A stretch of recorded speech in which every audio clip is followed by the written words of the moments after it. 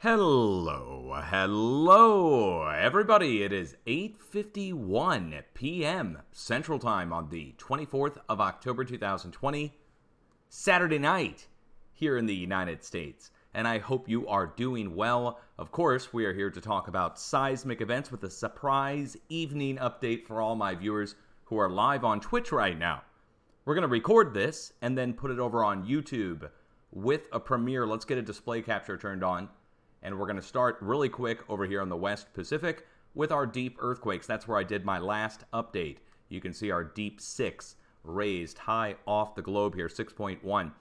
And this alone can cause major activity to spread out and away from the deep earthquake. And around the same time, we saw a 6 spread over to South America. So let's get those out of there. And this is pretty much everything that struck since our deep 6. So we have 2 new deep 4s on our letter D. New Zealand started to move down here right next to Wellington, just north of Wellington, as well as up here on the north tip of the catcher's mitt, the thumb position of the catcher's mitt east of the Bay of Plenty. And just something about this point I'd like to point out. This is the exact antipode of CERN over in Switzerland. So if we were to go straight through the planet and come out on the other side, would bring us out right next to CERN at Geneva, Switzerland. Just have to point that out. Pretty weird, right? So up to the west by northwest, we have a 5.2 that struck right after I did my update next to New Caledonia. New Caledonia, in case you don't know it, is this sliver of an island right here. And New 5 striking there. In our open areas from the day before, look, our open areas have been filled in with new upper 4s to near 5, 4.8, 4.6. So upper 4s going across the plate boundary. And I've talked about the plate boundary so many times in so many past updates. It's the thick red line that's on the screen here right now. Oh, and I have something to clear up, by the way. See this earthquake here? Okay, so in my last update, the times weren't matching. Right? It wasn't showing West Coast time, wasn't showing my time. Apparently, the USGS site on their website shows local time, East Coast time. Don't ask me why. Okay, I don't know why, but shows local time, East Coast time. And so that's why it wasn't showing for me. That's why it was showing us off. That's why I thought something was wrong. So in other words, I was wrong. All right, I removed that part from the video, and I'm issuing a public correction now. One of my trolls actually pointed that out over on former Facebook page. By the way, I've got a new Facebook page, which is just Facebook/DutchSense. It's just a page, no follow buttons or news feeds or anything. You just go there to get the latest posts that I make, by the way. So again, Facebook.com/DutchSense. Anyway, over to the west from there, over to the west from Papua New Guinea, we have a stepping stone path of 3s all the way across North Indonesia, down to South and Central Indonesia. And then look, right in the middle of our area that was open from 2 days ago, 5.4 earthquake came rolling in. This is right at Java, Indonesia. We also have new eruptions over at Semeru volcano, which is on the east side of Java. And speaking of that, let's just go ahead and look at the Volcanic Ash Advisory Center, see if anything new is on the list. Mexico, Popocatépetl in Mexico City. A couple times. Ducono in Indonesia, regular occurrence. Sabancaya down in Peru, and Reventador in Ecuador, same thing, regular occurrence. But Semeru's back on the list, 13,000 foot high blast. Also, Langila is on the list, and I'll show you where that is. That's over in Papua New Guinea. I want to see if there's any others that are on the list, because, again, we need to see if there's any increase going on. Okay. What's going on with Copihu here? Oh, Copihu had a 10,000 to 14,000 foot high volcanic ash cloud, but it's not identifiable from satellite. I guess, let's see, do they have how they were able to see it? Oh, seismic signature on that. Okay. Anyway, let's just show you where these are. Semeru is right here, pretty much where the rings overlap in eastern Java. Then we jump over here where the other sets of rings overlap on our other letter V. That's Mount Ducono. Going over here, Langila volcano, which is at the eastern pinnacle tip of Papua New Guinea. That's also erupting. Going all the way here to the north, we have Suwanizajima in South Japan. That's Ryukyu Islands. And skip over the rest of the North Pacific, which is a change because we had Kluchevskoy, Shivalush, Ebeko, Bezimiani, all of those erupting, but they stopped Meanwhile, the seismic activity in the last day has stopped across the whole Northwest Pacific. And you can see our previous earthquake activity equidistantly spaced going across the entire Northwest Pacific, and it's all about the same size. 4.7, 4.9, 4.5. And the middle point here is that middle zone. We call that a fulcrum point, and I'll show it to you on the plate boundary map here. This is the USGS map. It's like a letter H shape. And up to the north, down to the south, and over to the west.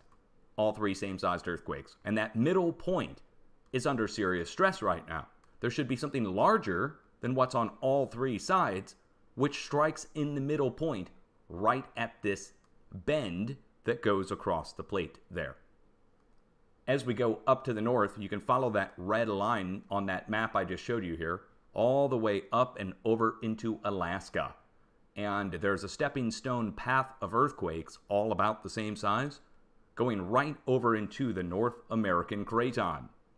And that goes into Canada. Additionally, the day before, 4.6 struck at Nunavut, Canada, west of Greenland. But this is a noteworthy increase to go across the area. Here is where our 7.5 earthquake struck earlier this week with a tsunami. Now a spread of 4.7, 4.8 going across, like I said, over to the Craton edge. And you can see the mountain range, which is marked in brown, versus the more highlands and plains area, and forest, of course, in Canada. But the bends in the plate on the Rocky Mountains that go all the way up to the north. Now, before we get into the continental United States, let's just quickly jump over and go over into Myanmar, India, where a 4.6 struck. You can finally check Myanmar off the list. Also, that 5.1 and another 4.7 from the day before and today. I'd like to point out, though, that the tip of the arrow next to Tehran in the Caspian Sea was filled in with a new 5. And that's a significant sized earthquake in the area. We go back a few days before that. And the southern edge of the plate boundary moved down to the south.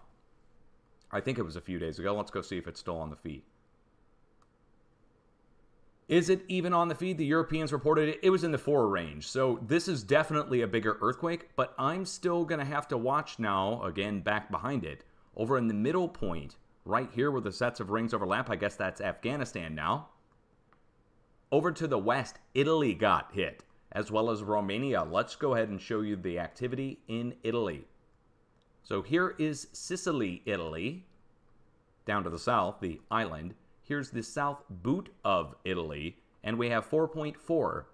Why does that matter? Well, we go back just a few days, and there was activity spreading out and across over from Turkey and Greece. We're still watching, and we have 2 days left to go in the watch, Cyprus. Cyprus should be above 5.0 range. It's on the plate boundary. Let's just show you the plate boundary over in Italy and Europe and Mediterranean. So I have a warning going here at the bend in the plate. We just saw new activity here at the bend in the plate and back across, going across south of Crete and south of Greece, which means there should be a new break between our sets of earthquakes here in the South Mediterranean. Regardless of whether an earthquake hits here in Cyprus, again, that's just a few hundred miles off. Over to the west, this is pretty significant. It's a 4.4 down in the Tyrrhenian Sea, but we have to go and look what's just north of Sicily. When I show you, you'll understand what's going on. Look where we're going in on. Some of the most famous volcanoes on the planet, such as the volcano named Volcano, or Stromboli, the other very famous volcano in the area.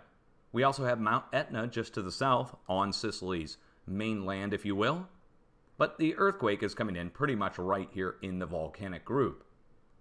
So it's just something to pay attention to. It's also on the USGS map. Here, look, here's the plate boundary that goes all the way up into North Italy, okay? So that's the spread of earthquakes that goes across South Europe at this point. In the past few days, it's gone around the eastern edge up to Poland. It's also gone over to the UK. It's gone out towards Iceland and the North Mid-Atlantic Ridge.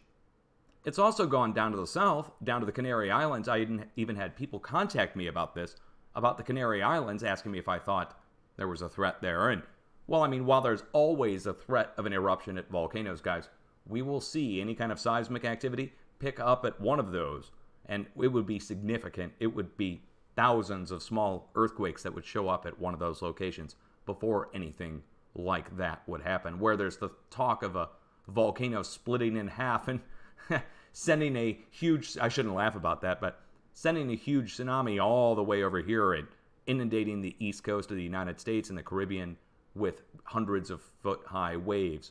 Now, we hope that doesn't ever happen. Okay, now I've got to talk about this. Let's get into the United States. Like I said, the edge of the craton was displaced with 4.0 range activity coming into northern Canada. And it's no doubt about that, 4.7, 4.8. They're two of the same sized earthquakes. And if you take the 4.6 into account, look at the spacing on this. So where our big earthquake was, 4.6 and 4.8. Then, in between, a 4.8, 4.7, and another 4.6.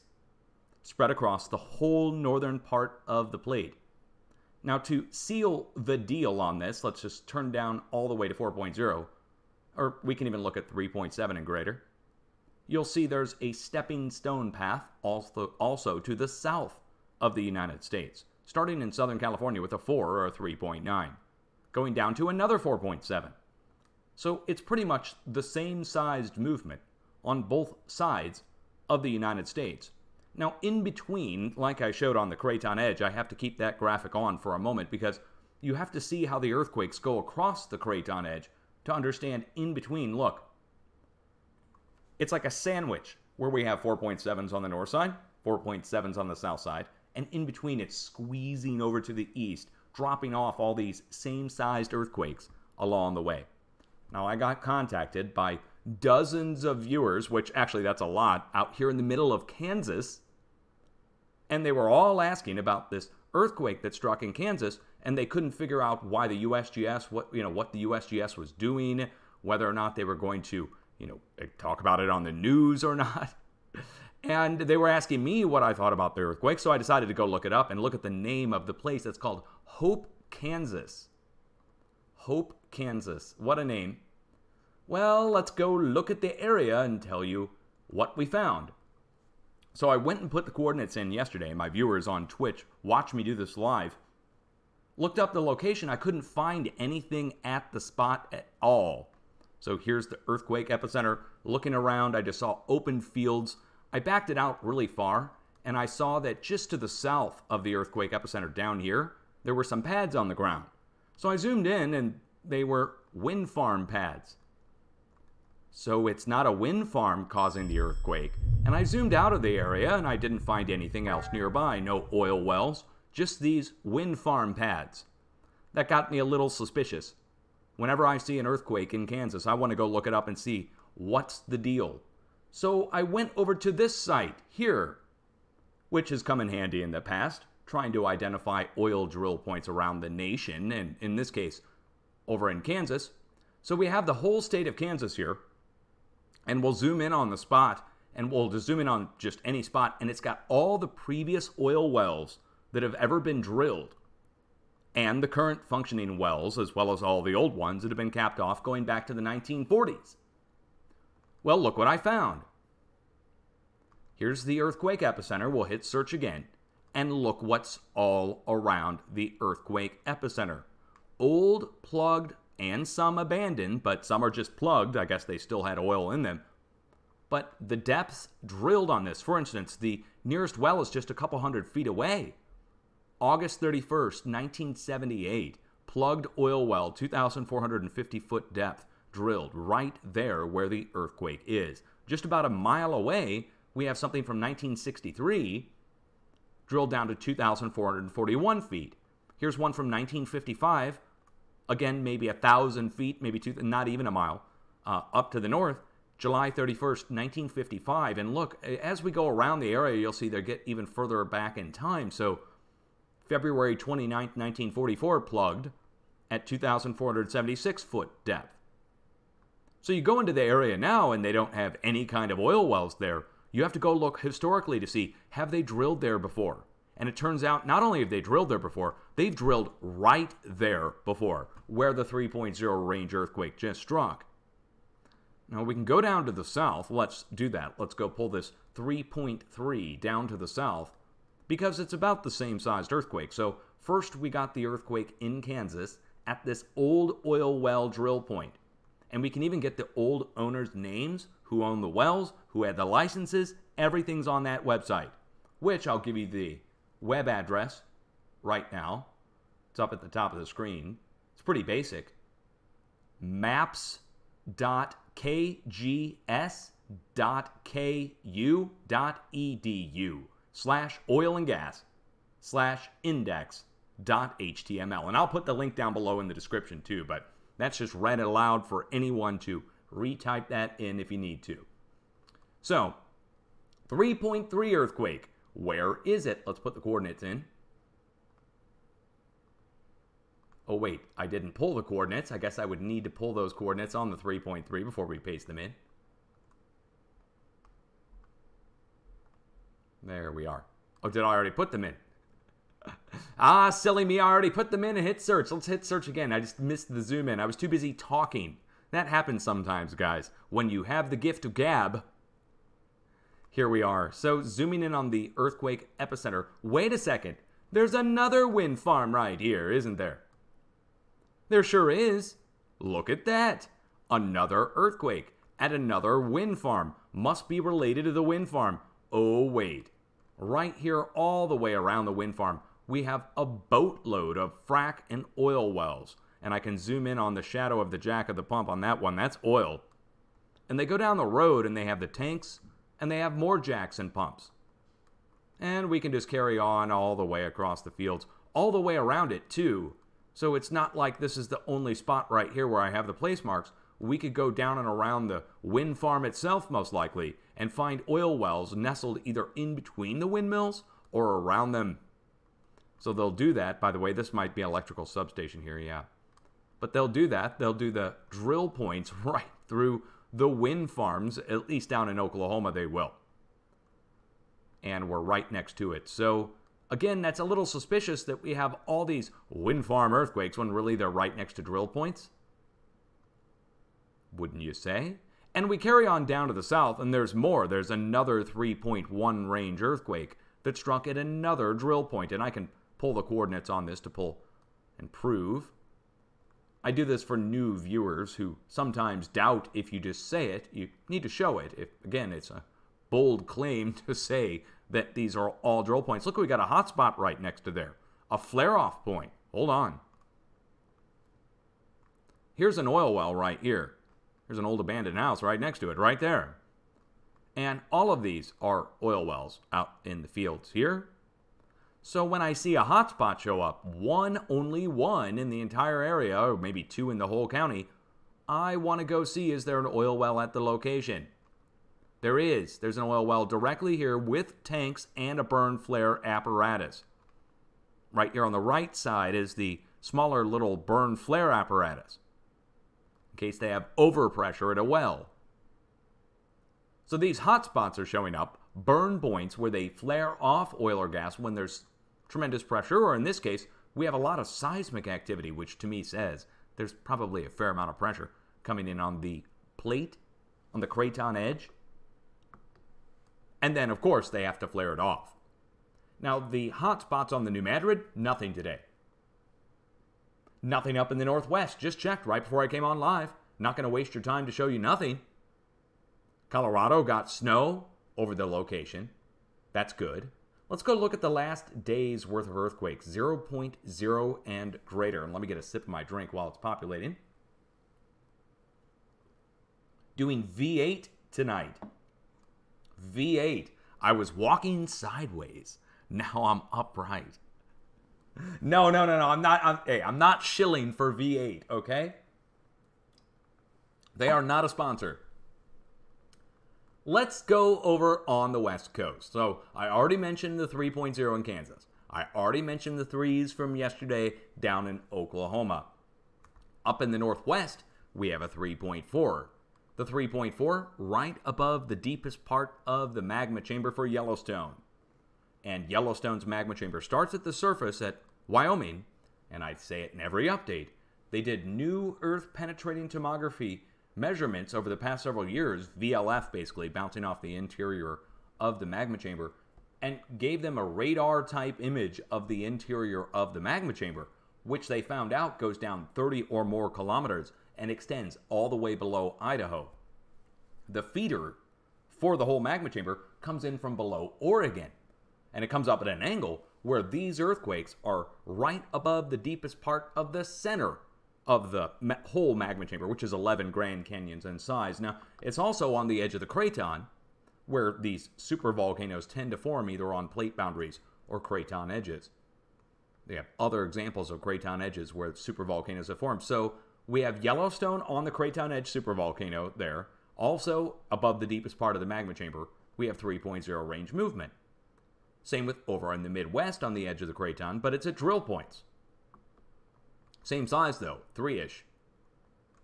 Going up to the west-northwest, we need to get into this because something happened this morning. And I don't know if we're going to be able to see it on the satellite. I was going to get on earlier today. I don't want to create any more controversy or problems for anybody or give anybody anything more to worry about. So I kind of wanted to wait and see what happened throughout the day. I didn't just want to jump on it and be like, guys, look at this. What's going on up in the Northwest? But up in Washington State, I noticed this morning, I was looking at shortwave infrared. And starting early this morning, maybe it will still show up. Yeah, it's still there. So here we go. Right after the satellite cuts out for the night. They've been cutting the West Coast satellite out for the night. They restore it after 1200 hours Z, which is 1200 UTC. And I want you to pay attention to right here in Southwest Washington. And hopefully you guys will be able to see this. So let's just... Okay, first of all, we have a hot spot that appears. And it's been apparently not exactly dry up there. So let's just keep that in consideration. But I want to draw your attention to right here. There's a darker area. It's not a spot where you can see through the clouds. This is a darker area, which we're looking at shortwave infrared, which means it's slightly warmer than the surrounding air. So it starts, now watch this, it makes a trail that blows in the wind. And again, that's not a clear spot or a shadow or anything. This is, again, this morning. So the sun is coming from the right-hand side of the screen, from the east. So it's not like a shadow or anything. And then it goes and goes and goes. And then right about there, it kind of fades out. But then we get a new little hot spot, series of hot spots that pop off, a little black dot that appears there next to it. And then this brings us up to the most current image. It's 7 p.m. out there on the West Coast right now. So this is throughout the day today, though. Just watch it really quick. Maybe I'll do it faster and you can see it. All right. Now, we're going to go look at this in a different view because this is the shortwave. Let's go look at the natural color fire view, which just shows us the cloud cover itself. And we'll start at the start of the day again. Here's sunrise. And we're paying attention to this spot right here, okay? Now, up here to the north, this is Mount Rainier. And this spot right here, well, let me just show you first. Let me show you what's going on here before I tell you what's there. Even in the natural color fire view, it's a lighter color now. And so the cloud cover is in a bluish color, and this is more in a white.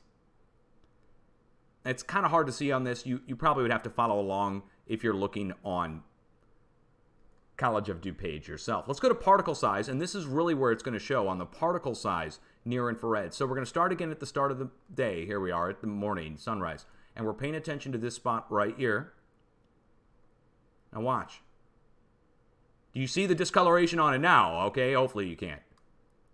So it's a different color, different particles, and a little bit warmer.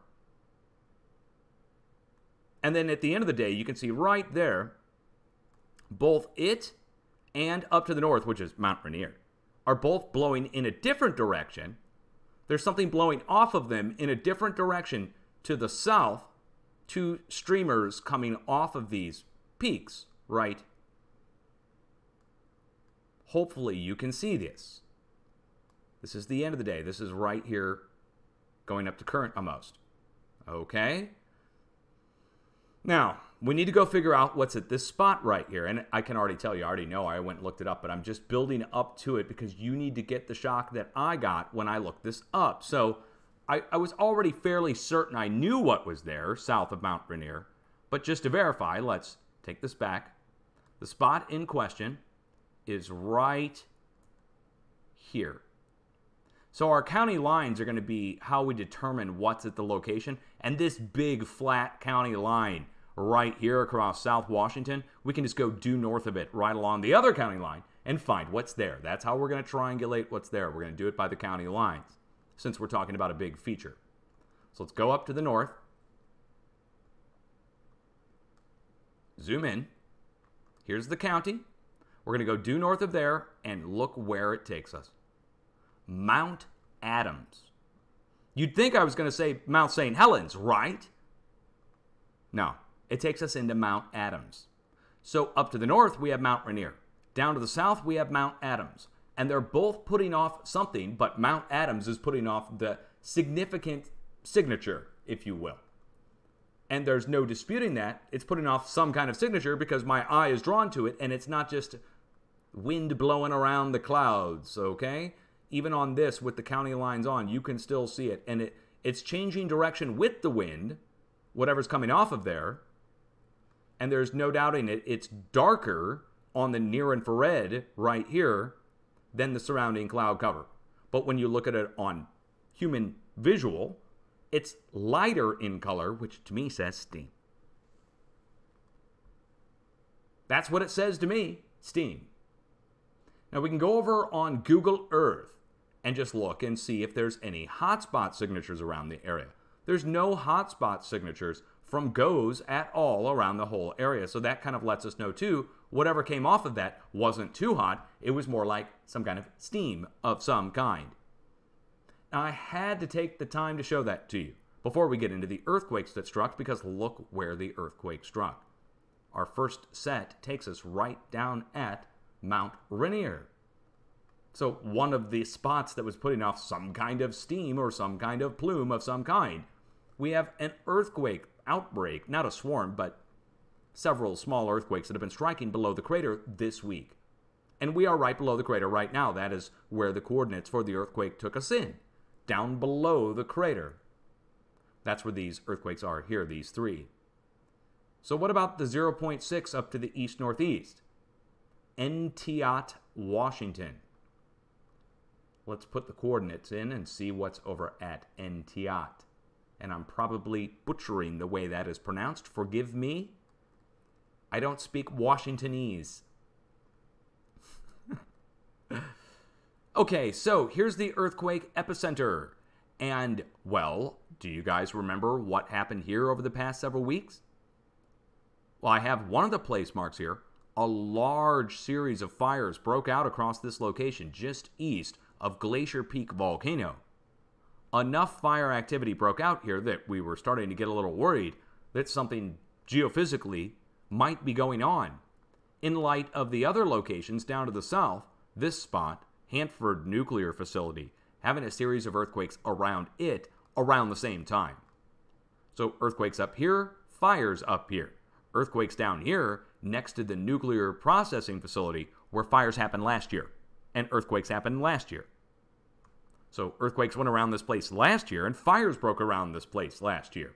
Now, this year, earthquakes go up to the north and down to the south and fires break out right next to it again. And that's where we are. So up to the north, a 1.0 earthquake. Let's go check this out. What's going on there? Langford, Canada, 18.5 kilometer depth. Down below Victoria, well, let's see. I'm going to say this is more likely related to the slow slip that has been taking place up here. The episodic tremor slip, which appears to be dying down. Let's go see what's going on today. 100 across southwest Washington, southwest Oregon, and northwest California. 3 pockets. 2 of the pockets on the southern arm of the Juan de Fuca fracture zone. You can see it out here in the ocean. It's like a letter M shape fracture zone with 2 arrows. Northern arrow pointing in up here, and southern arrow pointing in down here. And we can see it better. We can see the northern arrow point at least a little bit better on the USGS map. There it is. So here's the Juan de Fuca fracture zone on the north side. And it points into where we're shimmying and shaking and shifting across Vancouver Island. Hotspots appeared all the way across Vancouver Island. And in the past day, we haven't seen any. It went from everything to nothing, which further lets us know that it's not just some farmers burning their fields. Now, I have not really checked today, so I would like to go look today and see for sure, is there anything showing in the past few hours on the Olympic Peninsula, Vancouver Island, or in southwest Canada? And we'll just let this load throughout the day today. There's one spot down here, a little black dot flaring on and off. We have another spot up here in Canada flaring on and off, and another spot here that's showing. Okay, we have 3 spots showing. Let's go up to the north. When I see one spot that's going, I want to go look up to the north. Do we have anything going across Canada? Hold on. Hold on. Hold on. Look at what's on the screen. Guys, look at this. Is today. Watch this. So the satellite kicks off. Oh, no, it doesn't. This satellite doesn't kick off. This is in the morning. Kicks off right here. The flames go crazy. Or the flames. The hot spots go crazy. I don't know if these are fires. They all appear within just an hour of each other. Starting at 1600 UTC today, right here in the middle, 1. And then by 17 to 1800, so that's 2 hours. And this brings us up to current. This is the most current right here. Now that's full cloud cover. So that's showing through cloud cover. Let's go look at natural color fire view. Ooh, you can see the glowing on these. Now, I don't know if you'll see the glowing on this on the stream. Here's today, throughout the day. Oh, you can see smoke on these. There's here, here, and here. There's trails of smoke coming off of these.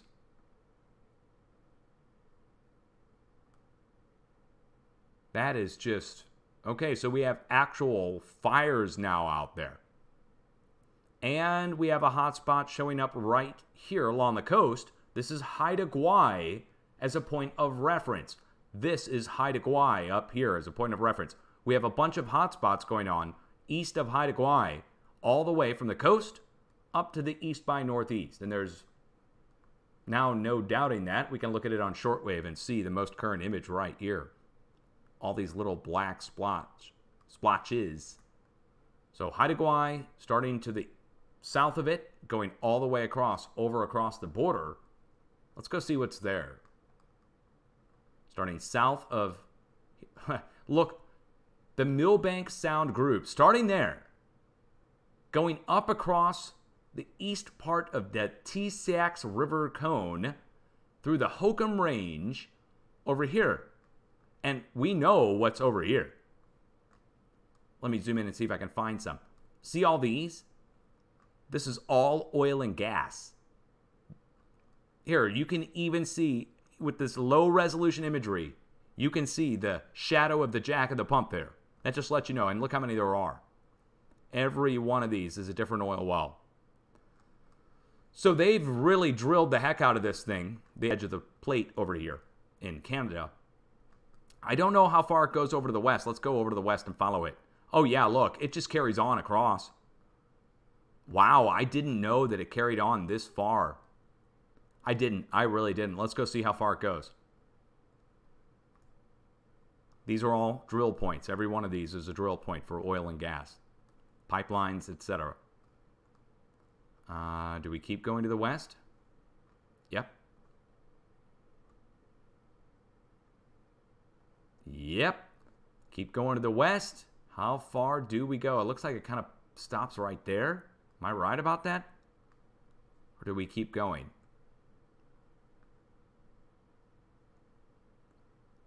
Looks like it stops right about there. Back up right through here is like where it trails off with the wells. Well, that's right. I mean, come on. Okay, so that it literally trails off right there, and our hotspots come right over across, over down to the Millbank Sound group and go as far north. So all of this is showing hotspots. Again, I'm looking for drill points that would help explain why there's hotspots there if they're flaring off or something. But I don't see major pumping operations across this area. All I see are volcanoes. It would be better if we saw drill points, quite frankly. Wait, what's this?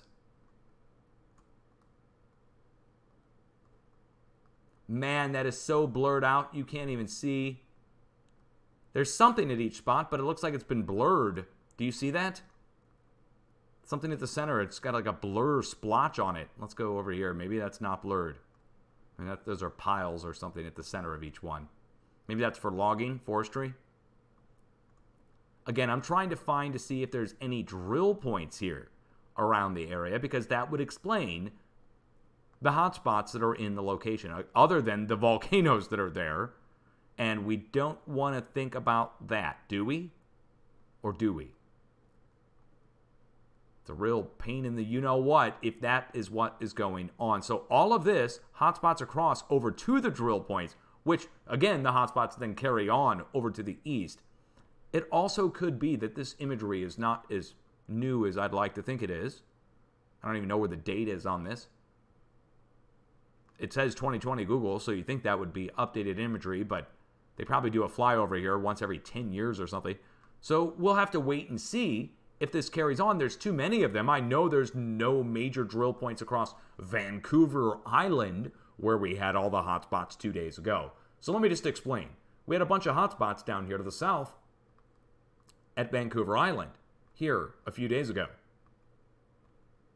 Now we have hotspots up here going from the coast all the way up and across the border up into the next province. Why does it matter? Well, the plate is shifting. We get back to the PNSN tremor map here, and they show 108 tremors as of yesterday. Southwest Oregon, going down into California, down here, and Southwest Washington up here on the north side.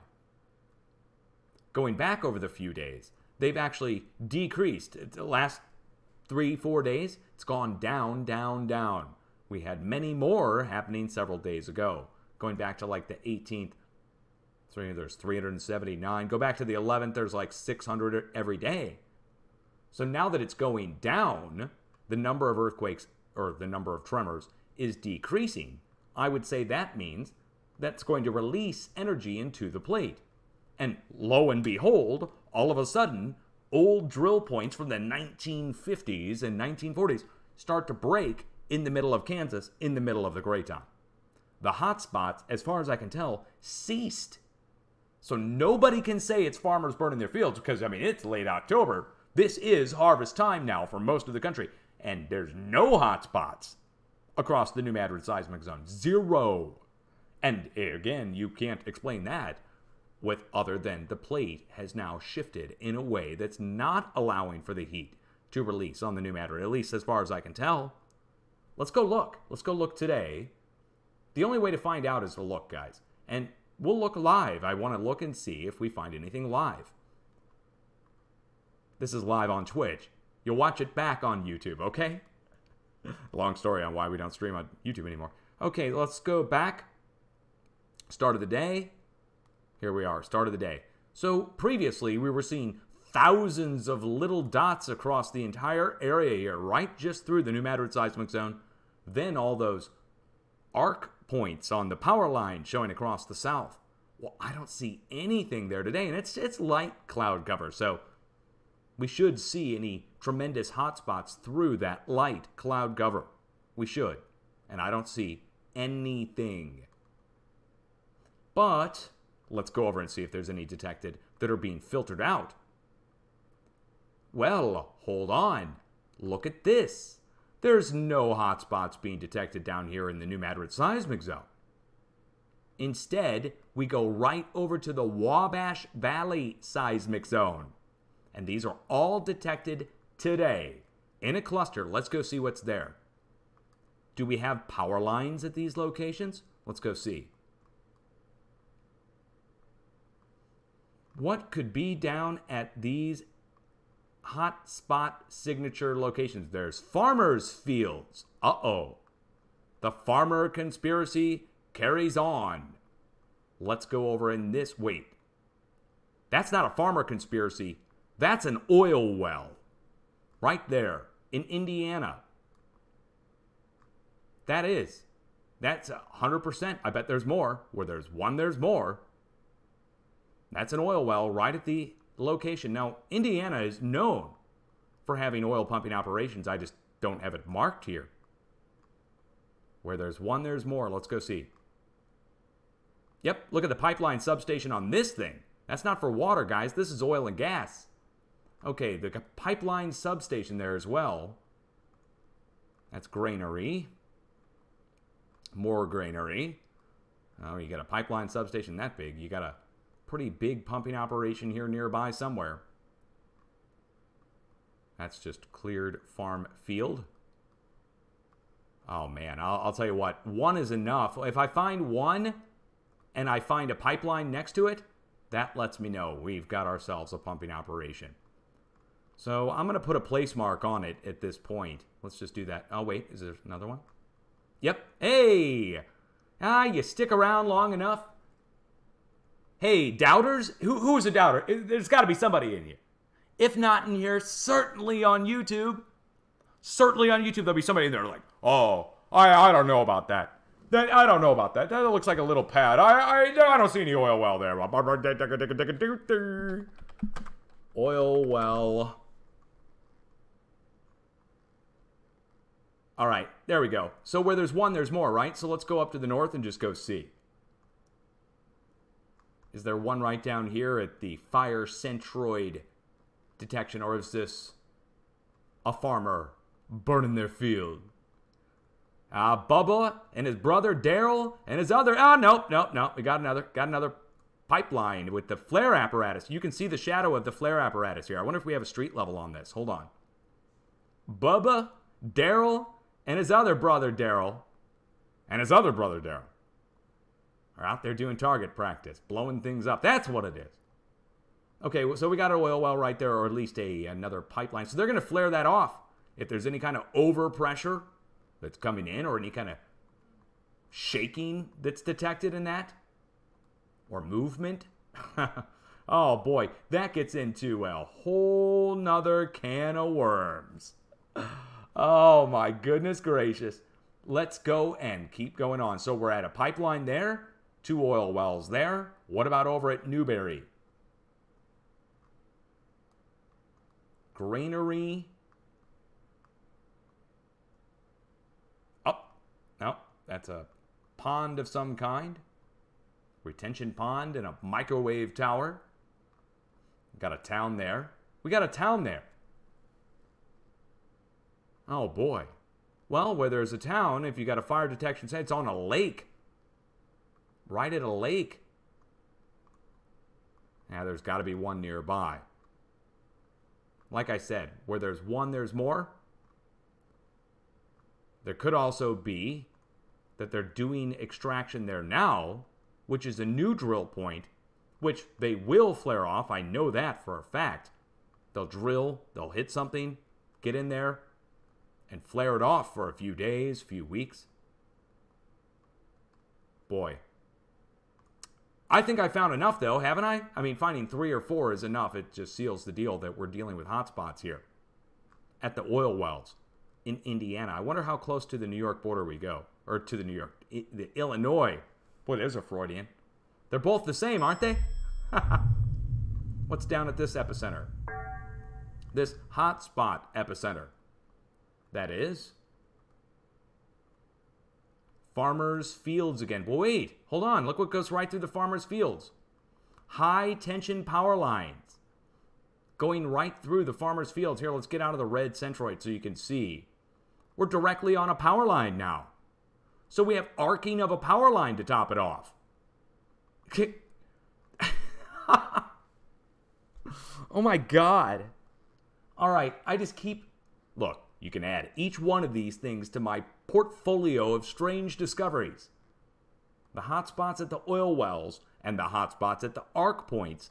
Arcing being something that happens on an electrical power line when there's maybe a crossing of wires, or maybe there's some kind of geophysical phenomenon taking place in the area that's overloading the lines. Wouldn't that mean there'd be a new earthquake in here, maybe? Indiana? Ohio? Illinois? Some kind of earthquake coming there? I don't know. Again, I don't have previous examples to go on this. This is all new, uncharted waters for me. I'm going to watch, I'll tell you that. I'll watch right now over the next several days. I mean, look at the bend in the plate. The spot where this is happening is right there on the edge of the craton. Okay, so recapping. Lines of earthquakes going across the edge of the craton, but today it's all centered pretty much on the west coast with just a pocket in the middle of the plate. Over to the east, we have hotspots, electrical phenomenon taking place. That's over in Indiana and Illinois, which would be extremely rare if we get an earthquake over there. I mean, maybe once or twice a year, you might see some small earthquake activity over there. So, I don't know what to make of it, other than to tell you, I'm going to watch it. What size? I don't know. We'll see, right? It's the, how many licks does it take to get to the center of the Tootsie Pop? 1, 2, 3, 3. I mean, it could just be a 3, like the rest of the 3s going across the plate. Let's go over here on the west coast and just make note. No earthquakes reported out of Oregon. While there is shimmying and shaking taking place, which I've already showed you like twice or 3 times in this update, here, these little red dots as the plate is shifting. Slow slipping, but it's coming to the end of its slow slip. Or it looks like it. It could flare back up. But all 3 states, Washington, Oregon, and Northern California, as well as the Canadian province going into Vancouver Island, all shifted. In the past 3 weeks, let's just put it at a 3-week time, it shifted for 3 weeks straight. It's still going today, but just 100 little shimmies. But on the north side of here, all the hot spots. On the south side of here, earthquakes going down in a line across California, flowing out of the Juan de Fuca. And the number of earthquakes went up over the past several days. The frequency of the earthquakes went up. So like a rolling snare drum, the tempo increased. Now we were at 0s and 1s with a few 2s and a couple 3s mixed in. Now, each one of our swarm locations itself is going up into the 2 to 3 range. So that means not only did the frequency or the number of earthquakes increase, but now the power behind it is starting to slightly go up. So if we were doing a snare drum roll lightly, it's now picked up to a heavy snare drum roll. The bass drum has not kicked in yet. So the highest we're going, for instance, is 2.9, highlighted in blue here on the screen. So I'd like to encourage you to watch along with me in the next few days as we watch for the energy to come out of the Juan de Fuca, where it's been building for the last 3 weeks, and shifting and pushing into the craton edge, which goes over to Idaho, down through Colorado, down through Texas, down through Oklahoma, and back up the east coast. So it should flow, and it should flow down through California. And last week's forecast for California completely flopped. But, as I said last week when I issued the forecast, it all hinges on the slow slip. Is the slow slip going to carry on, or is it going to release the energy, the shift? You cannot move 3 states without moving the areas on the north side and the south side. So 3 states moves, Washington, Oregon, Northern California, and Vancouver Island. Then the area on the north side has to compensate, and the area on the south and east side on the craton has to compensate, has to absorb that energy, that movement. And it's been announced by the professionals that all 3 states now, Washington, Oregon, Northern California, and Vancouver Island, have all shifted 4 to 6 millimeters this past week out towards the ocean. That all of this, let's go back to the red dots here on the tremor map. Everywhere where the red dots are to the west has shifted to the west by 4 to 6 millimeters, tearing, if you will, to the west. So it's shifted to the ocean by 4 to 6 millimeters in 1 week's time, 7 days, which is a tremendous amount of shifting for a short period of time. It's not like we're talking weeks, months, years. We're talking a few days. And we saw all those little tremors, those little red dots, which accompanied that. But don't kid yourself. You can't shift across there 4 to 6 millimeters out to the ocean and not have compensation on the north side. Hey, hotspots. And to the south side, hey, earthquake increase going down across California. And the number of earthquakes and the power behind it has increased at each point. So for instance, this spot here where the 2.9 is, Anderson Springs. Interesting because it's the largest earthquake of the bunch, but if you click on the smallest, look where it takes you. The geysers. It's like they're trying to hide that it's at the geysers, right? Clicking on the 2.9 takes you to another location. Slightly different named, different coordinates because it's based on a different town, Dutch. Don't you know? Okay, not going to complain. Just saying. So let's go look. Here's the earthquake epicenter, the 2.9, and swarm breaking out across this whole hillside. And these are geothermal turbines on the side of a volcano. Now, wait a second. On the side of a volcano, yesterday we were looking up here on the thermal view of Mount Shasta. And this just caught my eye out of the blue. I had never seen it do this before. Some people were trying to tell me that's just the sun. Just the sun. I said, okay, well, we should be able to see it tomorrow then. So let's go see. Do we see it? Here's Mount Shasta up here on the north side of California. I'm going to go look at the shortwave infrared. And what we're going to look for is, does it show up as a dark splotch? Because yesterday, it showed up as a slightly warmer area where the other areas around it were cooler. Hey, we have hot... Wait! Look, wait.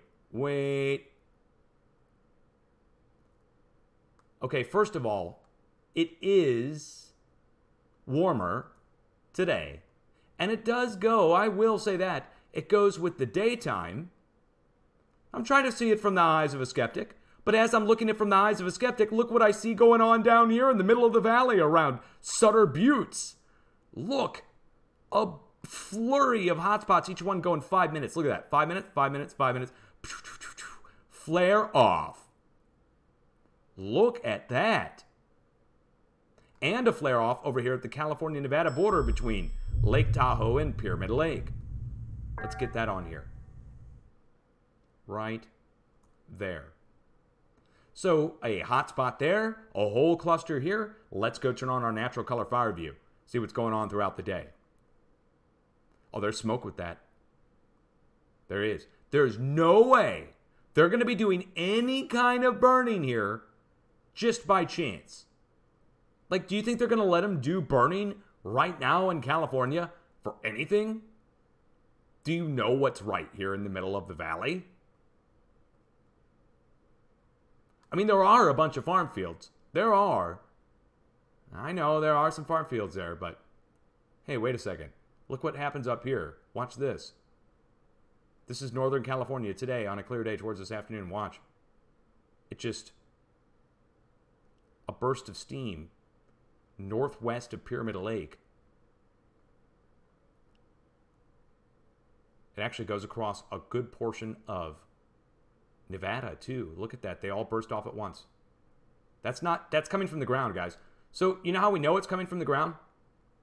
For instance, right here, you can follow the shadow of the cloud going back down to the ground. This happens in 5 minutes. 5, 10, 15.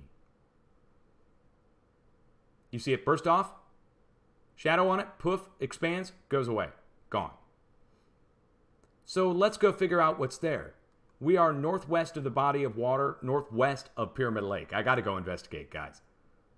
Real-time discovery. This is just this afternoon. Here's our hotspots across the fields there detected by GOES. You gotta be kidding me. Wow, hey, hold on. Look what's there. Look what's there. Twin Buttes and Observation Peak, Heavy Mountain, Dow Butte. Volcanoes are all the way across here. Here's that little body of water. Here, let's go compare. This is that body of water. Or no, I'm sorry. This is that body of water.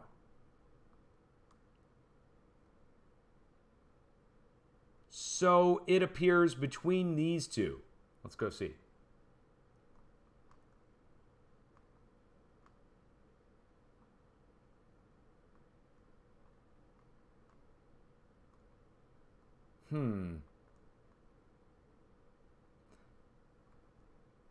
Wow. That's the only thing that I can see that's there. We have a series of volcanoes in between the two. There's no disputing that. It's just a matter of, do you think that the steam came from the volcano? That's it. You say, well, what about up to the north, Touch? Up to the north, that's right next to Mount Shasta, where the hotspot was appearing. Then we have confirmed hotspots with smoke coming from this area, which is directly next to Paradise, California. Let me show you on Google Earth what's there. Here are our hotspots. Here is Oroville. Here is Paradise. Here's our farm fields. Here's our volcano. And starting at the volcano on the south side, they've got it drilled for oil and gas. And geothermal, but oil and gas mainly. And they have flare apparatus in the center of these pads, or on the sides of, to flare it off in case there's any kind of emergency, letting us know that it's gas and oil. Now, are they up here in the north? That's the only question. Oh, man. I don't even want to go there. Not that I don't want to visit there. I mean, I don't even want to talk about it. So 1.1 earthquake and a 1.1 earthquake. One in the middle of the area in between Lake Tahoe and Pyramid Lake, and another over to the west of. Let's go pull the one to the west of. Canyon Dam, California. Let's go paste the coordinates in. What a mess. Dude, what a mess.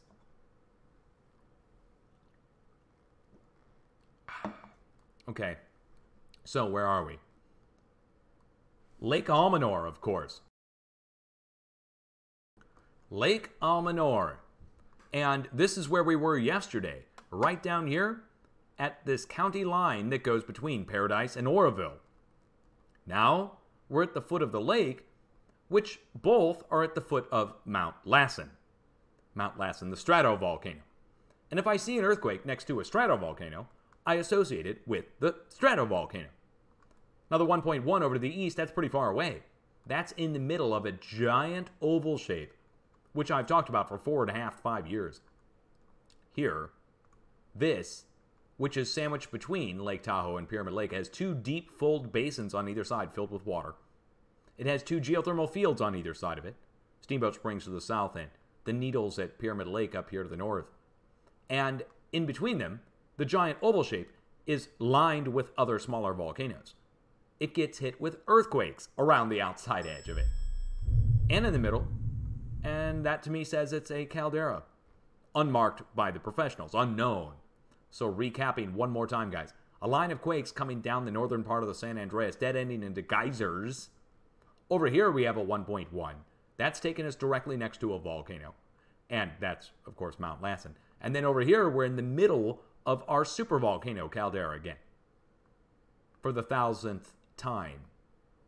A line of quakes starting at Monterey Bay, going down the creeping section of the San Andreas, and bringing us into Parkfield, California, the earthquake capital of North America, where we stop with the earthquakes. Stop at Parkfield. Well, I don't know why they call themselves the earthquake capital when it's the destination point. But it's not the final destination. See where the star is? That's on the red line. That's the San Andreas. But next to it is called Coalinga.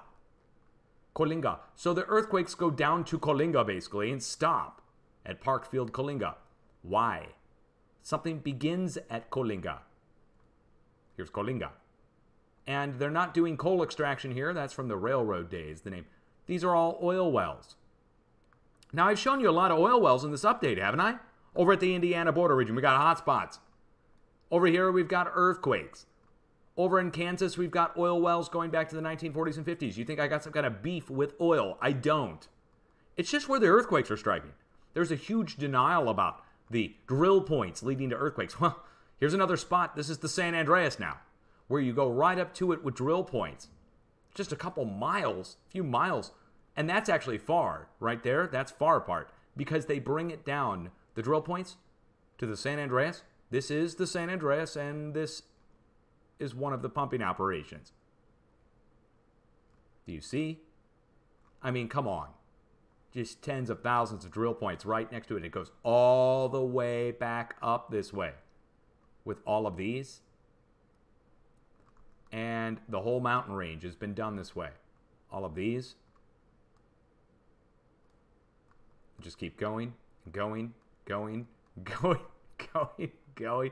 Over here, there's more. Okay, you see how many there are? It's what I call excessive overdrive. You do that much drilling along something, it's going to perforate it. Even if it's totally a solid piece of stone. So a line of quakes comes down to where the drill points start. And then look, down here at the southeast tip of the valley. Guess what's down at the southeast tip of the valley? More drill points. So we make a diagonal line from where the drill points start, and we go down to where the drill points stop. It's like a conveyor belt or direct conveyor line going from up here at Colinga, a diagonal line down to the southeast, and we dead end down here next to the Garlock Fault, which is another oil field. And it's massive. This thing is huge. It goes through the farmers' fields. How many times are we going to say farmers' fields? Take a drink if I said farmers' field. Let me get us at my V8. Starting to sweat, man. I got some energy. So, let me take off my bathrobe. Hold on. Yes, I'm sitting here in my bathrobe. Damn! Oh, that just woke everybody up. ASMR. Wow, that was loud. I even heard that, and I'm not even listening. Wake up, everybody! Let me bang around the microphone some more. Listen.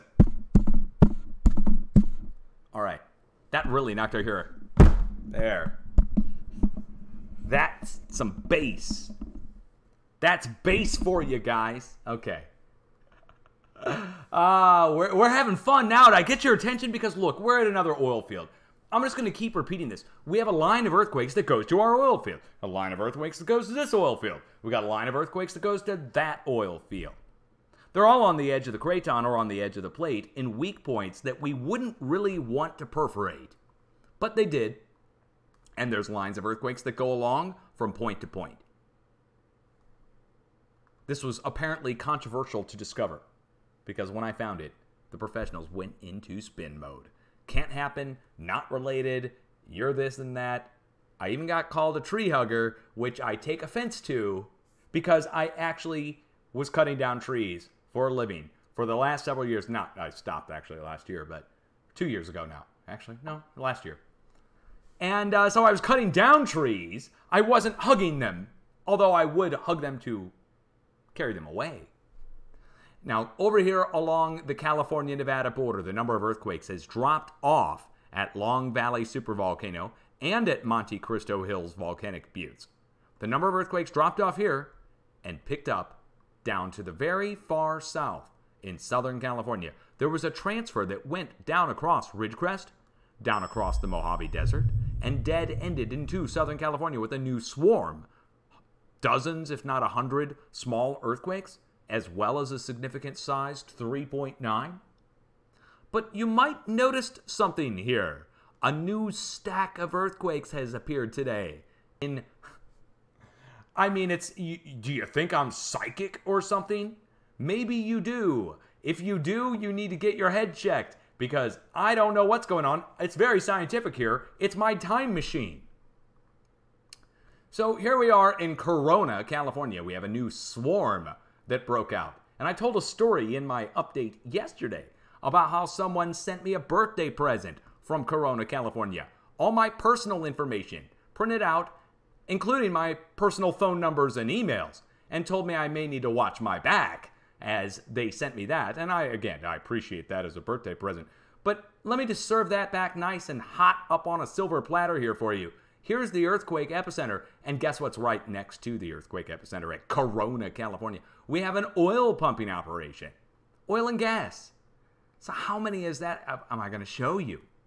Another swarm next to another oil pumping operation, and that's just where we start, right here. Now let's go down to the southwest.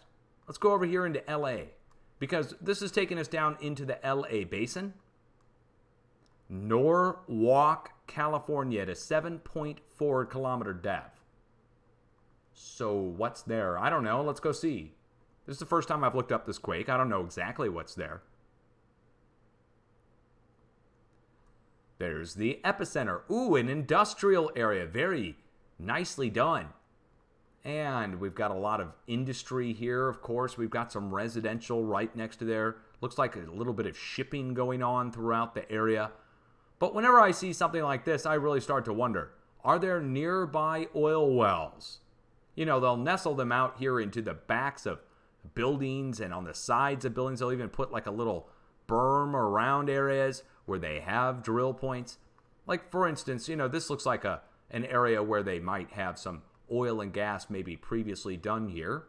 And not the tanks, that's going to be for water storage. But just when I see something like this, I start to look around to see if there's any old former wells. But the reason I'm even looking even for old former wells at all is because right over here are the new wells. So the new wells go right up to the edges of the subdivisions. And they go down, they kind of do them a little nicely and neatly here, but they do them nonetheless. Let's just zoom in and show you a few. That's an oil well right there. Going down the road, you've got more right here. And they're just all over the hillsides here. And they go over to the west, at least as far as the subdivisions there. And so we're just a hop, skip, and a jump. I mean, we are just quite literally a couple miles away. And I know for certain they used to do drilling right through here. And that there's still wells there because viewers contacted me and told me, hey, all you have to do is look off such and such street. And I went and typed it in and drove down the street on street level view. Couldn't find jack squat. So every time I come in here, I'm going to find them at some point. But as it stands right now, we at least have one oil well patch right across the valley here. And that's within the distance that I always look. I always look 6 to 10 miles. Brea, that's not La Brea, guys. See, I see you in chat talking about that. That's not the La Brea tar pits. This even looks to me like something that was an old oil pumping operation. Maybe a landfill, but I'm speculating at this point. But it's just a matter of miles. It doesn't really matter. I just want to get it down to a fine point. The other 1.4 brings us in right next to it. La Habra Heights. That was one of the names that was on the streets right there that I was just showing you. Let's show you. Paste and search. So while one doesn't take us directly to a pumping operation, the other does. Do you see why I'm looking? This is the earthquake epicenter for the other quake. And look, it's right next to the oil wells. And I'm not exaggerating, there's one right there at the top of the hill. So they're related. That's why I look them up. Swarm here, oil pumping operation, Corona, California. Swarm here, La Habra Heights, oil pumping operation. Just south and just west of it by a couple miles in each direction. Up here, next to an oil pumping operation. Up here, next to an oil pumping operation. Back up here, Parkfield, right next to Colinga's oil pumping operation. But then the earthquake spread across the creeping section of the San Andreas and meet back up with the drill points at the volcano up here at Geysers. The volcanoes hit along the California-Nevada border, going right down to the supervolcano. The only spots that I have left to talk about are right here, Ridgecrest, which is next to a volcano, and a spot where they drilled for steam, and down here in the middle of the Mojave Desert, Ludlow, California, Pisgah Crater gold mine, but it's at 4.7 kilometer depth. Are they down that far in the crust? Could you imagine? 4 kilometers down in the crust? I don't think they are. But here's our earthquake swarm location. Right? I mean, what else do we have going through here? What's that? What's this? Oh, wait, a pipeline. Look at that. What do we have a pipeline there for? Where is that going? Let's go on. Let's follow the pipeline. See where it goes.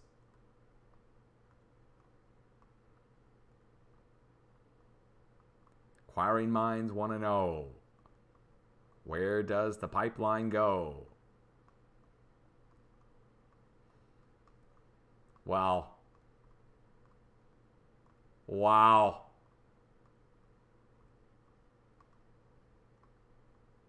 It just keeps going. This is the Energizer Bunny pipeline. Look at that. Here's this. Geothermal. Hold on. Hey. Geothermal. That's a geothermal pipeline. That's going to a geothermal plant. That pipeline along that way there. Those are geothermal turbines. Wow. Who would have thought? moving steam that far. That's amazing. Okay, wow, okay, well, you learn something new every day. You got the geothermal pipeline going all the way across the state lines there. So let's recap.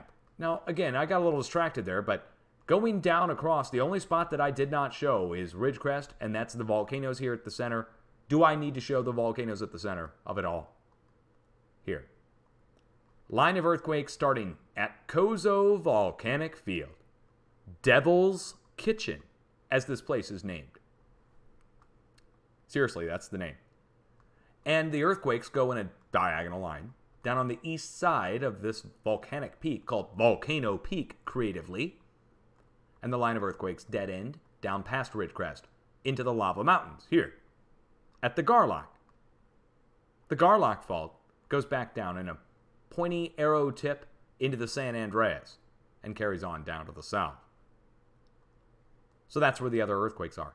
We have one lone microquake, the smallest of the small, out here in South Nevada. Let's go look it up and see what's there. Hey, look, I mean, I get a microquake out in the middle of nowhere. What's going on? Leave it, put on my Sherlock Holmes hat and go see what's there. Come along with me. Elementary, my dear Watson. Skull Mountain Volcanic Buttes. What's this? Looks like an old town of some kind. Let's go turn on our imagery and our Google Earth community and find out what the name of the... Toontown. The town too tough to die.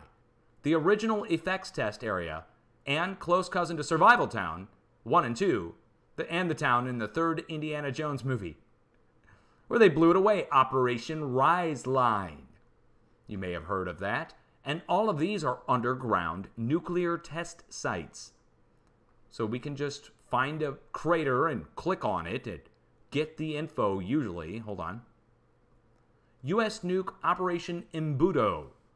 June 16th, 1971, 18 kilotons. They go up into the thousands of kilotons, which are megatons. And they cover this entire area all the way up to here, where the U.S. and British and French, for instance, Brits. Oh, stiff up a lip, old boy. 89 kilotons. Why are you doing that over here? Oh, man. We're best of friends. This is what best friends do for each other. Okay, so a small earthquake out there next to the nuke test sites. It's man-made faulting.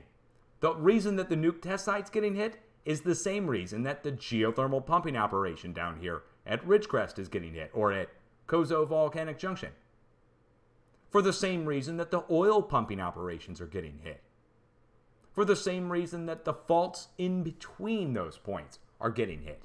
There's a saturating force that comes into the plate, and it seeks out these weak points. I tried showing this to professionals. They were not listening. But there's an equal spacing of earthquakes going all the way down and across an area, saturating an area, the plate boundary, for instance, the thick red line, and going across the California-Nevada border in a diagonal line as well, following the same trajectory, going back up to here, which we know is shifting. And that takes me back to the start of the update, with the hot spots all the way up here on the north side of Vancouver Island, on the edge of the craton. Hotspots moving. So moving hotspots, they're shifting around over the course of days. Idaho, up into Canada, down into the United States, back up into Canada, or all at the same time. That's also happening too.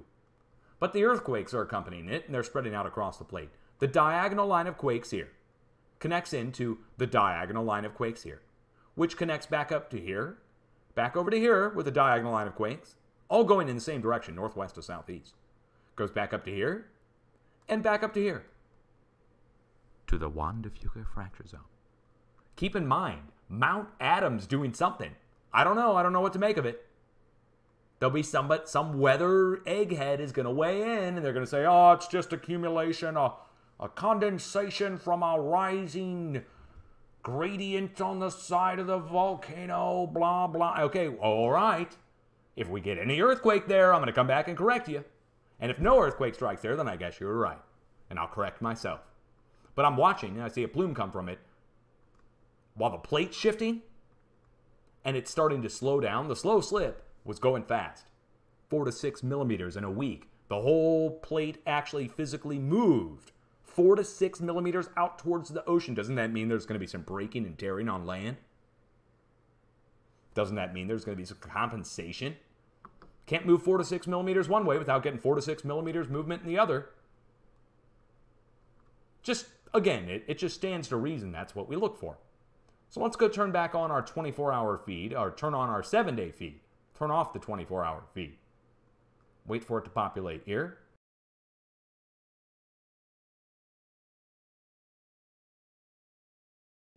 Okay, all right, sorry guys, there we go.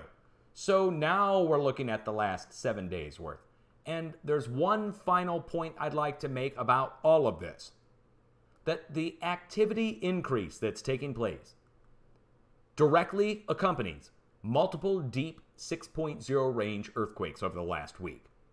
We had our big deep 6 last week, and now this week we have a 7.6 and tsunami up in Alaska. We have 6s going across the plate over into South America. We have an equal spread of the same sized earthquakes, 5.0 and greater, going around the whole planet at this point. There's only one spot to fill in that I see, really, that's connecting between the areas. That would be in Asia. Then we'd have a direct connection going from Europe, back across Asia, back down and across, over, back down, across, over, back down, up and around, and over, and back up, and connects back in. That the whole planet has shifted with this at the center. Again, where our deep earthquakes are hammering in at the center, underneath the plate boundary, which I can show to you on the USGS map here again a little bit better. Hammering in here, then spreading out all the way over to Europe, spreading out around and up and over into Alaska, spreading across in 2 directions, in this case going north of South America and south of South America. That's exactly what happened. So look at it this way. We have to back out the planet this far. We're only looking at 5.0 and greater. Let me take it down to 4.9. Why does that matter? Because they take a lot of the 5s down to 4.9s. And the 4.9s just, all they do is fill in the areas somewhat in between our 5s. Now if I take it down to 4s, you'll see the 4s certainly fill in the middle point between our sets of 5s. And then it really becomes the whole planet has shifted all the way up and over, all the way back down and across, over to South America and back, on both sides of South America, going to the north and around, and going to the south and around. There, again, you should be able to see this. This is 7 days worth of earthquakes, 4.0 and greater, or 4.1 and greater. There is 4.0. There's 4.0 and greater. So it just added a few more in, actually. Okay, so there's a few spots in between them that need to be filled in. Take it down to 3s. And you should get a 3 point something here on the English channel. Get a 3. USGS ignored these quakes. That's why you're not seeing them. But 3 point something on the English channel at north coast of France. Over here at Poland, a 3 point something. And a 4 point something earthquake that struck yesterday here at Romania. Again, USGS leaving all those earthquakes out, just totally ignoring them, like they don't exist. And if you could pull them up on a feed now, you would get a connection across the area. But I swear to you, they're not reporting it because they don't want you to see a connection of earthquakes going across anything. Even the Craton, they denied this. They denied, one more time, I got to drive this point home, man. This is a big deal to me. The earthquakes go across the Craton. There is no doubting it. You can see it. They cluster up on the west coast. Wait, hold on, let me show it to you without all the magnitudes on here. They cluster out on the west coast in almost a ring shape, but they follow the arrows perfectly. Especially up in Montana. And it goes down into Montana, into Yellowstone, and then carries on down through South Texas and back up the east coast. That is the Craton Edge, the interior portion of the plate. When I showed this to professionals, they mocked and ridiculed me. They literally ran me off. And I came back and tried to show it to them again and again and again over many months and years. And it ended up with just straight denial, saying it was chance or coincidence. That's what they said. Well, We know it's not chance or coincidence, and only a fool would say that at this point. So it matters, because why does it matter so much? Because if there's a flow, which there is, that goes across the craton in the United States, for instance, and it does it in Europe and everywhere else this way too, that you should be able to determine the angle of the flow and which way it's flowing. It's just like a flow over a river. And that turns everything they ever said on its head, where they said it couldn't flow. There was no relation between anything across anything and blah, blah, blah. They put it all in writing too, which is really hard to get somebody to retract once they've already printed. And you ask them for proof. I throw down the gauntlet now. I'd like to see the proof that earthquakes cannot be forecast. You're going to tell me you can't do that. You can't prove a negative. So what I'd like you to prove is that earthquakes are completely random.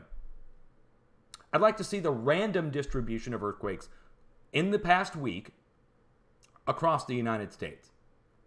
And I want to know why it's matching this. And if you can't explain that with your current ideas, you're going to have to adjust your ideas, because earthquakes are going to cross that craton edge. And it's going 4s, 3s, 2s, all the way across the plate. Sometimes the push is big enough that we get 4s, 4s, and 4s all the way across the plate.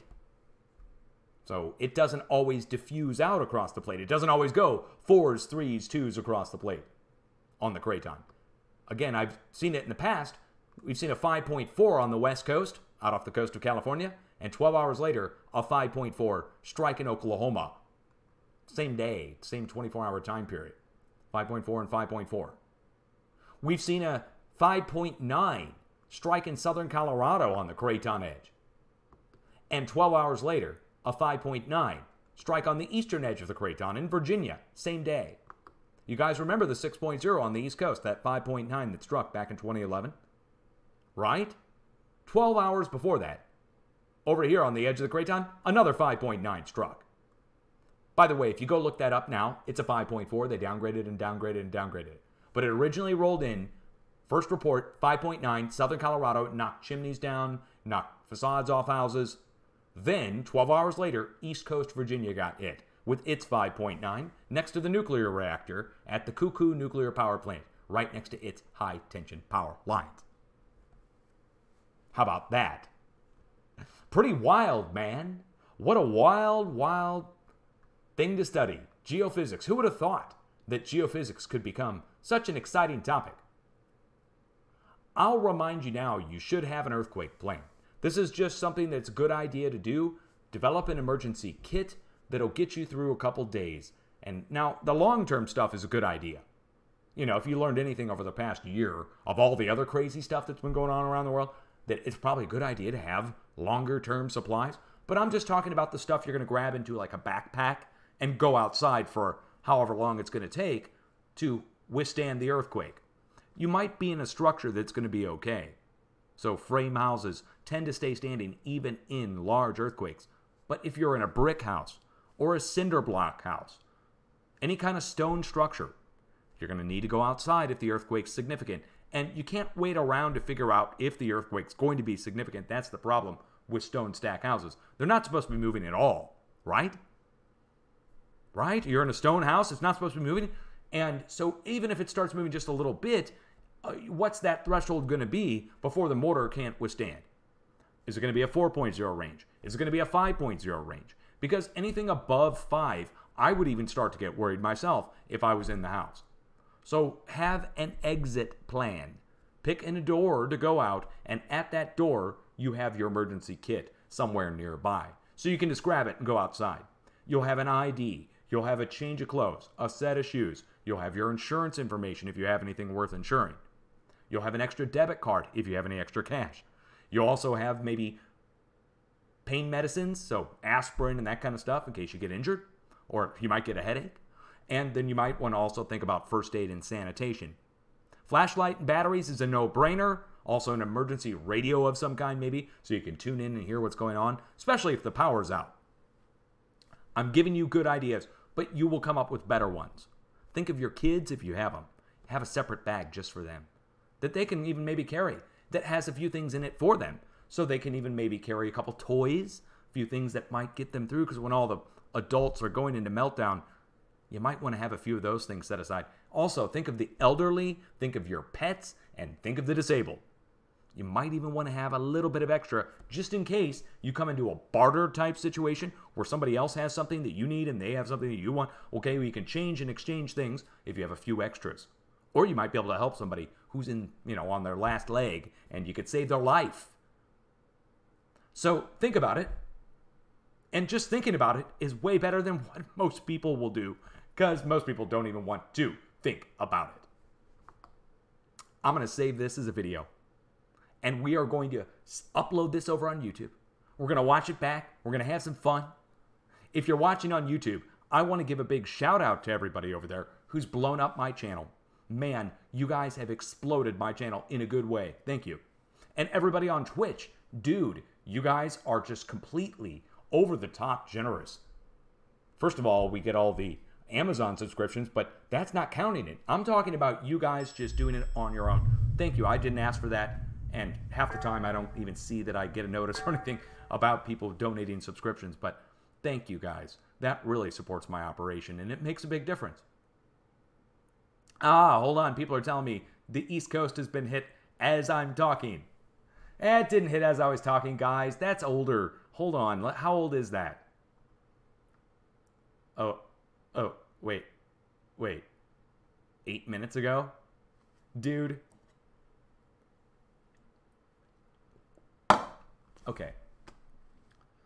Okay, let me put it this way. I was just talking about Virginia and the 5.9 earthquake, right? Let me go show you. Sparta. This is Sparta! You could get a shot of me in the moonlight, man, with my buns out there, just like Leonidas. Man, my wife wishes I had Leonidas buns. Hell, even I wish I had Leonidas buns. You see that guy? Were those computer animated? I know his pecs and his six pack were computer animated, but was his buns animated? That's the question. And I'm a dude. I'm totally not like that. It's all good, dude. It's okay to man crush on that. Hey, you got aspirations in life, man. If I could look that good, I'd be great. So here we are. Oh, I'm sweating. I'm sweating again. Dang. So here we are. We are at Sparta. But really, this is the state line with Virginia. Do you see? Here's Virginia. Oh, we have a hotspot over here in Virginia. Wow. Okay, let's go look at it. Let's go look at the hotspot. See what's at the hotspot. Oh, high-tension power lines are there. What else is there? What are these? Little pads scraped in the ground. Oh, man, I don't like seeing that. That usually means oil and gas, but in this case, it looks like some kind of coring, maybe some exploration for coring. We're right next to high-tension power lines, though, and they are big. These are big sections of high-tension power line. So, at least double sets. These hotspots showing up next to high-tension power lines, you cannot mistake that. Okay, the earthquake striking right here, though. The chances of that are so slim. What's this spot here? Oh, well, hold on. Another set of high-tension power lines. And they go through the forests here, so you can just trace it. That's how you find them easily, guys. Look for the clear cuts in the trees, and then look for the shadows on the towers that carry the electric lines, and then just follow the clear cut. And then that makes it a little easier to find. And there's our hotspot. And again, the hotspots are detected within a mile of, and that's the sensor. The sensor gets it down to within a mile. I'm willing to bet all of these are. So you're having arcing going on at these power lines here as you have earthquake activity come rolling in. I wonder if that's related somehow. Hey, what about these? Yep, more. And again, they're not just like regular power lines, guys. These are the big, long, high-tension kind where they only have maybe one per county that goes through a whole county that feeds the whole county. And we're sandwiched we're right next to them. All right. Interesting. Hey, they just upgraded the earthquake. Man, okay. Now we have to keep going because, look, a 3.2 is where they have it now. Or is it a separate quake? Hold on. 308 and 308. Let's go click on this. The Europeans have it at 3.2. They're telling us to get more info from the USGS. Let's go over to the USGS page. Hold on. Okay. You guys didn't see any of that. Damn. It's okay. It's okay. I didn't have a screen capture turned on. This is all real-time live. You didn't miss too much. All I did was zoom in on this and show you high-tension power lines. That's it. That's all you missed. So, for instance, this right here, you missed that. Sorry, guys, I didn't realize the display capture was turned off. And down here, I guess I should read chat more. Here's another set of high-tension power lines, double ones. So I just mentioned it. Again, I spent like 5 minutes looking it up just to show you that, okay? That's all you missed, quite literally. Let's go and see. So now the Europeans have it at 3.2. That matters because of the 3.2 over in the Midwest. But the chance of any earthquake striking over in Virginia, as I'm looking it up or talking about Virginia, Virginia's a rare earthquake location to begin with. It doesn't get hit every week, sometimes not even every month. And for it to get hit while I'm talking about it, it's just, statistically speaking, we're trying to get, I mean, we're down within a 200-mile area that there's 200 million square miles on the planet. And for me to get it down to a 200-mile stretch here where I'm talking about it, and this is 200 miles from the 5.9 that I was talking about here to where this 3.2 is, that if I'm talking about this area right in here, and then right next to it gets hit while I'm talking about it, it's a 1 in a million chance for that to happen. Because there's 200 million square miles on the planet. To get it down to 200, obviously, 200 goes into 200 million, 1 million times. That's 1 in a million chance. And this has happened enough in the past several updates where I'm showing an area, it doesn't matter where I'm at on the planet, and all of a sudden, ding, an earthquake hits at that spot. It's starting to get weird. Freaky. I would start to think that maybe somebody at the USGS was populating earthquakes in areas where I'm looking on purpose. Because statistically, it's now happened 6 times in the last 3 updates. That's like winning 6 state lotteries in the last week. And I'm talking full jackpot here. 1 in a million chance for one. And we have 6 examples in the last just several updates. So again, there's something weird about that, and I don't know what to think about it other than I start to question the earthquakes themselves. Because the other chance that I'm some kind of grand poobah of earthquakes where I've got, you know, maybe I need a crystal ball at this point. But yeah, that's just a little weird. Okay, now we can get out of here. We can finally sign off. You didn't get to see the last tail end of it. A little bit frustrating. Oh well, keeps you watching. A little bit outraged. You'll be back if you like me enough. And if not, hey, go have a good weekend and be safe.